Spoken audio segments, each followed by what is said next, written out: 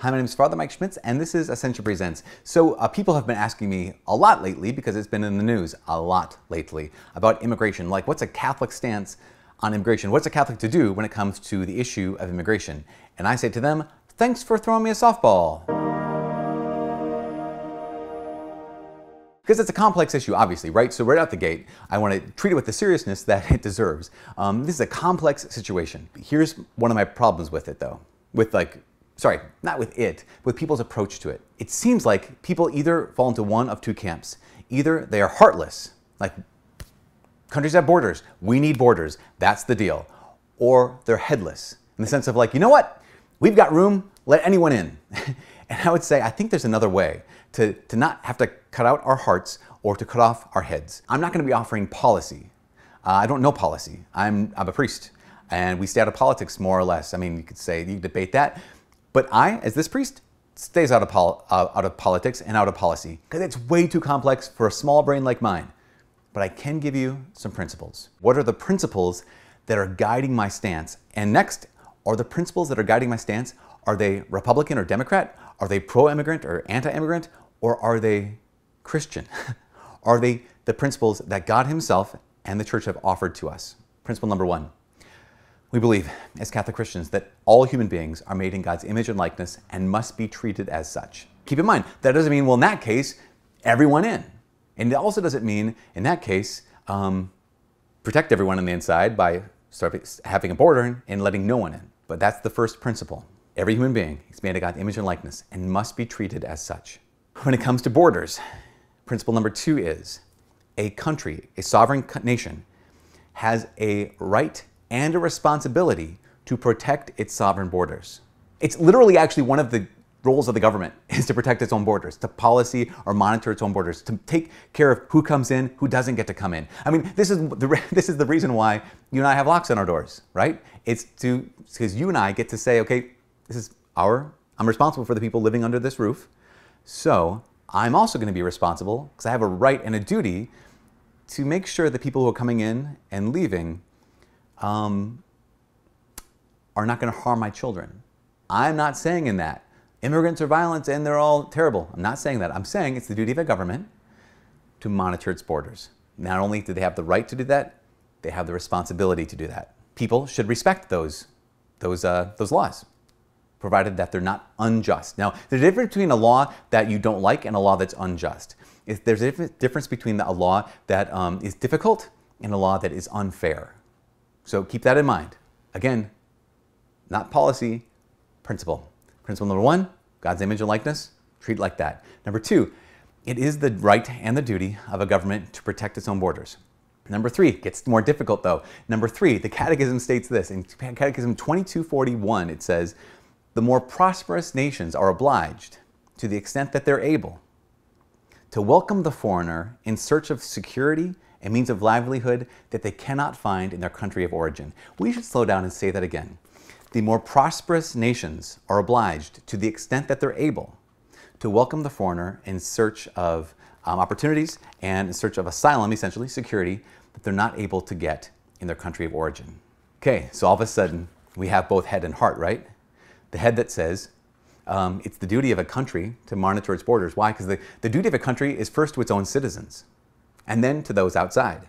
But then here's your heart, and also mind, that says the more prosperous a nation is, the more it's obligated, to the extent that it's able, to welcome the foreigner in search of livelihood or security. The United States is quite a prosperous nation. That does not mean no borders. What that means is our intention, how we look at borders and immigration, has to be directed by those three basic principles. Those are three principles that are outside of me, right? I live in a border state, but it's Minnesota. So, we have some Canadians come down, basically because they like to shop here. We don't have a lot of people seeking asylum coming across the Canadian border. So I don't live on some of those border states that many of you might live on. So for me, it's a principle thing.